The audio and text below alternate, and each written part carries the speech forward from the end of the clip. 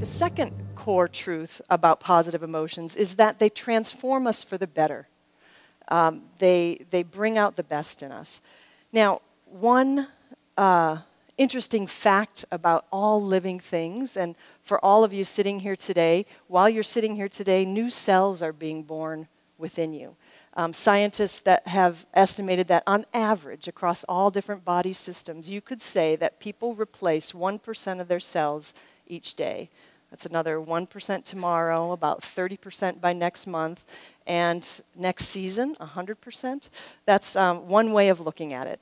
Now, certainly that differs across, taste buds change faster than bones, but still, on average, we're turning over like that a lot.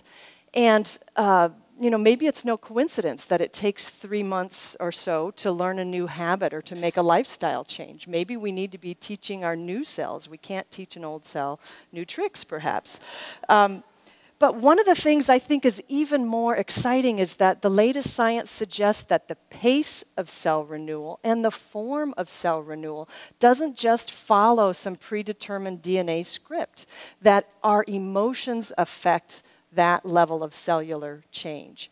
And so that's an idea that's completely consistent with the broader lesson within my work, is that positive emotions, in broadening our awareness or opening up our awareness over time, change who we are in the future. Now, what this suggests is that if we increase our daily diet of positive emotions, we change who we are. We change our ways of being in the world in important ways. Now, one of the things that I've come to realize is that changing people's trait or characterological positive emotions can be done, but it's not easy. Okay, it's akin to making a lifestyle change. I think the best metaphor for this is moving a river. It's more possible than moving a mountain, but it's not something that you can do just on a whim. And just flip a switch and it's changed. It's something that you do with continual reinforcement and effort. And with that in mind, actually, Sonia Lubomirski's work suggests that it takes as much willpower, lifestyle change, effort, and control as does lowering your cholesterol or losing weight. Okay, but with that in mind, I was very much inspired by some of the newest research on meditation to look at how people might use meditation to elevate trait or characterological positive emotion. And in particular, I've become interested in a form of meditation called loving kindness meditation, sometimes called metta. And what it does is it asks people to cultivate that warm, tender feeling that you already have towards a loved one or even a pet. And really learn to self-generate that emotion and direct it towards yourself, direct it towards people you normally wouldn't feel that to, a neutral person, or people you have difficulties with, and eventually to direct it to all people and sentient beings on Earth. Now, what I've learned from my research on loving kindness meditation is that positive emotions can change. This is what I call the move the river slide.